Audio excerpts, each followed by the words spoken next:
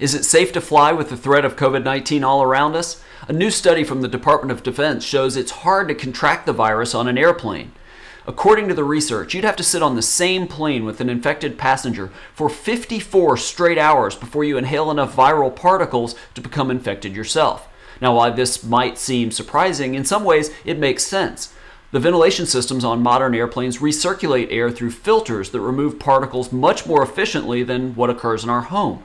Plus, the cabin air is continually pressed down, making it difficult for an infected droplet to settle on a surface like your armrest. I'm Dr. David Geyer.